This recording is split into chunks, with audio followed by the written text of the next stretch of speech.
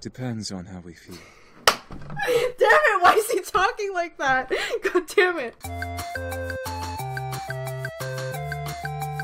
Hey Internet, it's Jessica, and welcome to Seduce Me, the episodes. And today we're going to be looking at James's episode, A Lesson in Romance. I'm kind of wondering if that rumor that I heard about James is going to be talked about in this episode. I'm kind of curious. But anyway, before we get started, if you guys would like to download the game yourself, there's a link in the description. The episodes are free to play, and I highly recommend that you check out the creator of this game, Michaela. I'll put all her links in the description if you would like to support her on Patreon so she can make more games like this. And I'll put the links to Gareth, who is the voice actor for James, if you want to check out his stuff too. Also, if you would like to see the whole Let's Play of Seduce Me 1 and 2 and all that good jazz, I have links in the description to the playlist so you can watch it. Imagine, if you will, you live in a gorgeous mansion with the man of your dreams. You can do anything you have ever wanted and there's nothing in the world that can hold you back. So not the dream. Well, that was my life. I was the granddaughter of a CEO and had somehow earned his estate upon his death. The man of my dreams just happened to be waiting for me in the lobby of the mansion as I moved in. Mind you, he was mortally wounded, and he had turned out to be a demon, but that was besides the point. So I'm assuming this episode takes place before Seduce Me 2, right? I hope so, because I haven't played it yet. The man of my dreams, James, was smart, kind, caring, and very capable of taking care of not only me, but his 4 younger brothers. The 5 of them lived with me for a short while, making the house as lively as ever. However, I only needed James by my side. Soon enough, the younger 4 brothers left us on their own devices, wanting to start their own lives. Living with James was like a dream come true. He always cooked breakfast and helped me keep the house clean, and during his free time, he tended to the garden. How sweet, he's still a flower man with the watering cans.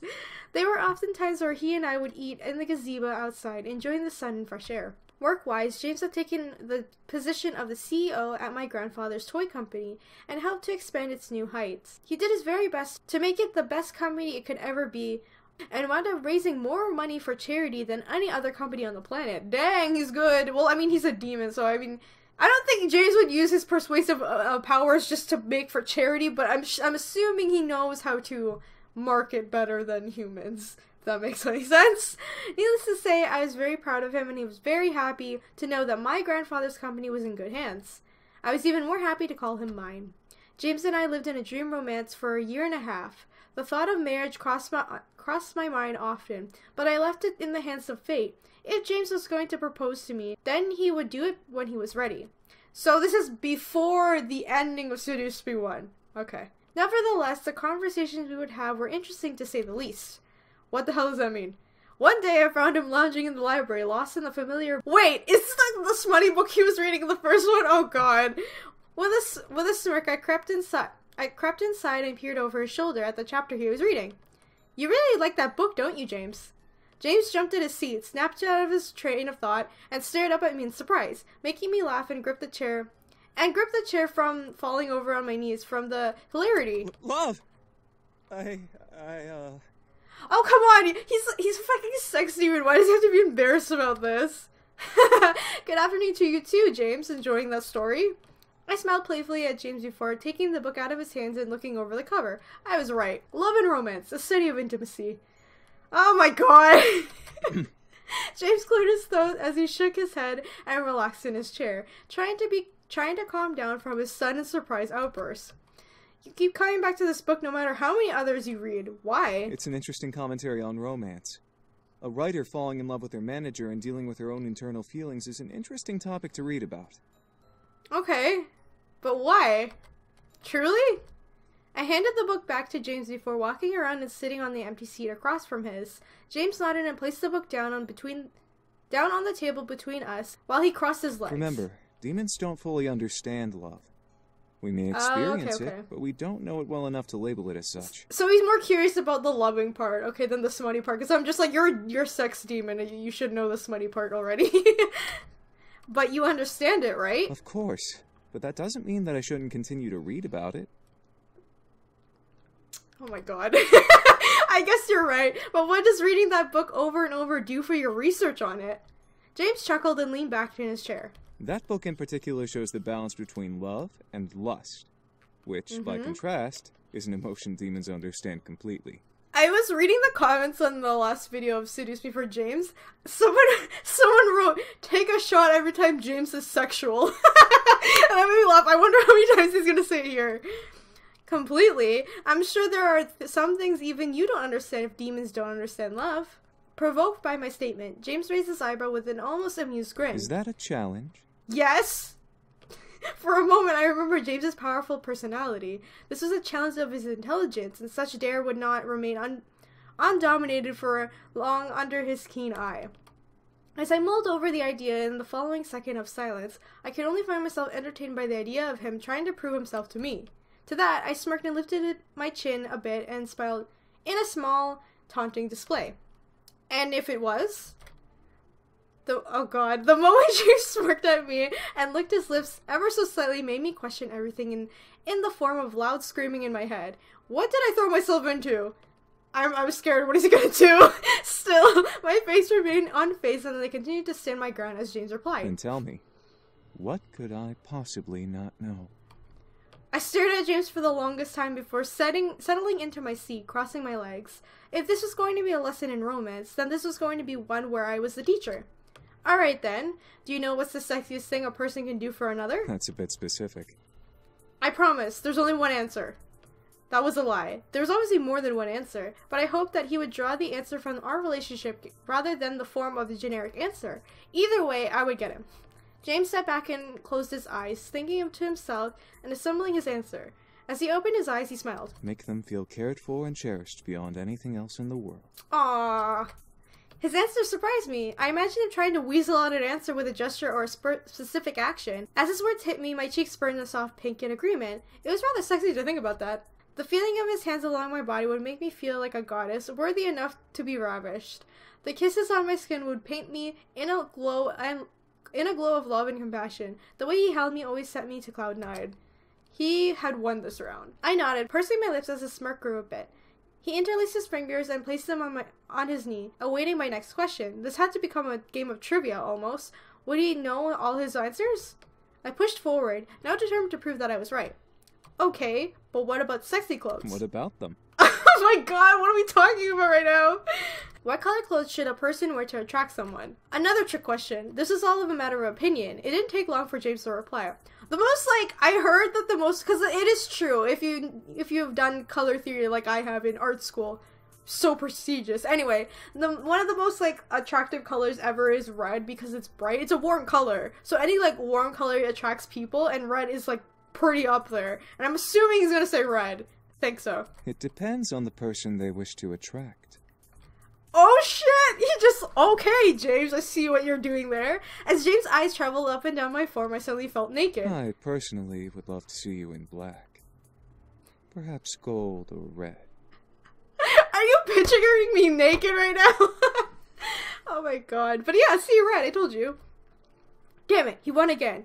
But at least I knew what to wear if I ever wanted to seduce him in bed. I shook my thoughts out and knuckled down on my determination. I would not be beaten. I uncrossed my legs and leaned over on my knees, face as stone cold as a statue. James raised an amused eyebrow once again as I threw the volley of questions at him, hoping to throw him off. Giving or receiving? Giving. Oh god, the rumor I heard about is true, isn't it? Oh god, okay, I'm trying not to freak out. Nightgowns or teddies? Nothing at all. Whoa! Kitchen or shower? Both. Oh my god, I'm dying. I was going crazy at the idea forming in my head. This game of questions and answers became one that heightened my libido in the most shameless of ways. Still, I would not give in. The question became about our romance more than just general romance and less. The more he answered, the more I learned about him. I would use his response to my advantage later, but for now, the harvest for answers continued. Sensual or rough? Depends on how we feel. Damn it, why is he talking like that? God damn it. Fast or slow? Start slow, then get faster. The rumor's true! Why? Handcuffs or blindfold? Both.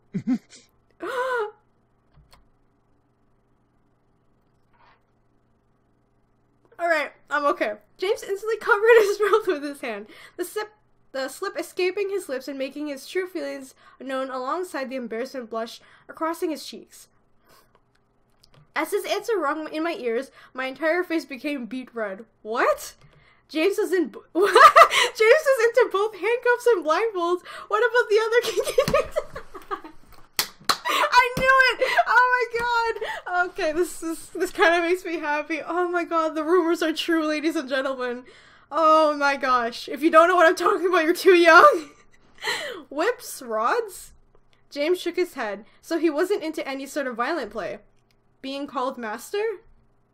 Oh my god! Silence! It made sense. Him liking to play on his dominance.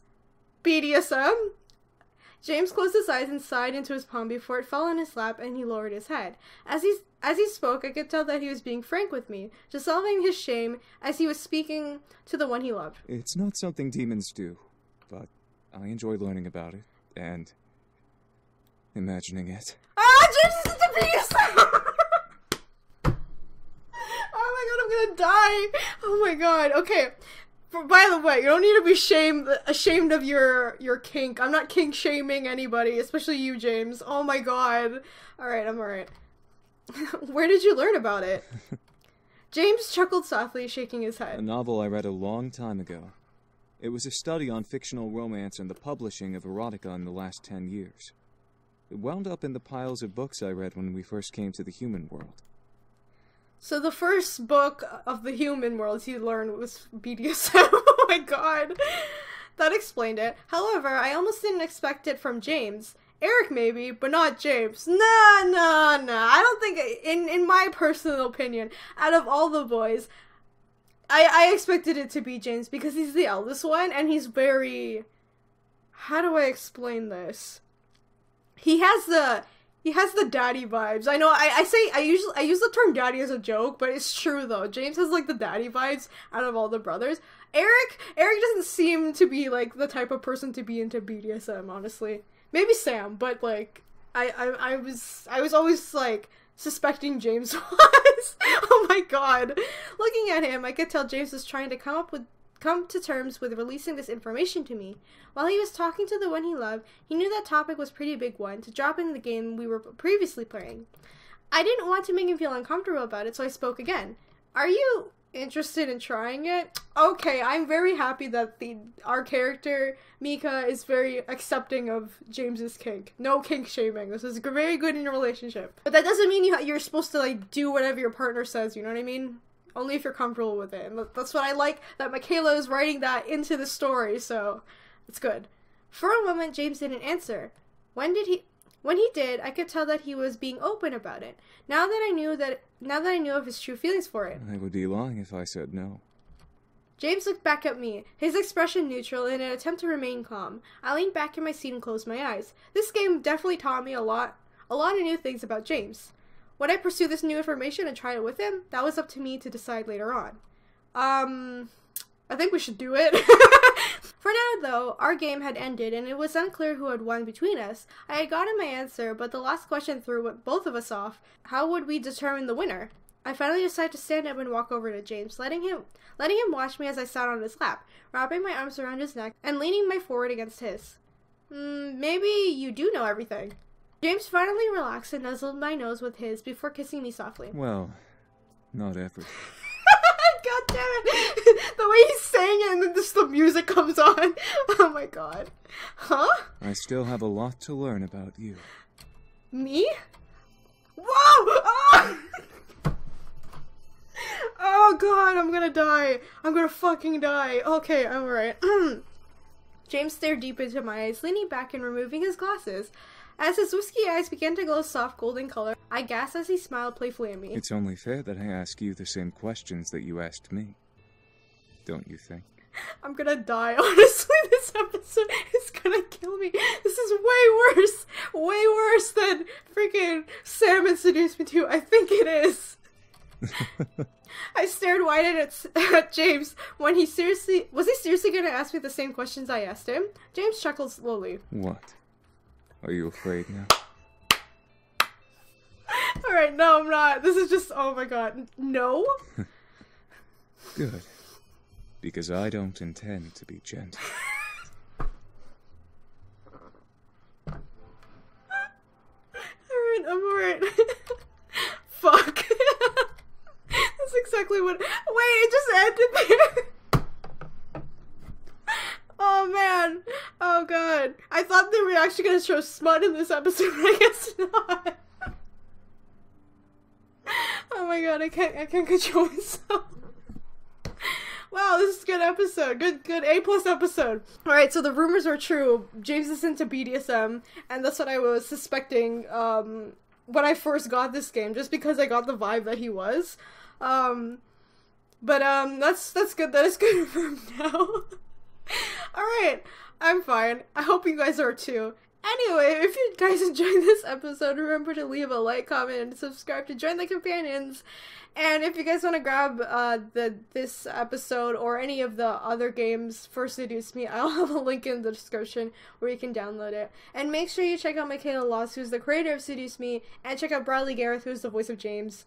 And yeah, when I come back to Seduce Me, we're gonna start Seduce Me 2 for James's route, and I'm very excited, and I hope I don't get a bad ending. But damn, Bastro. Oh god, alright, I think I'm okay now. Anyway, I'll see you guys in the next video. Bye! Oh, Clem! Get inside the RV! It's gonna be okay, go! Oh, I forgot about this, no!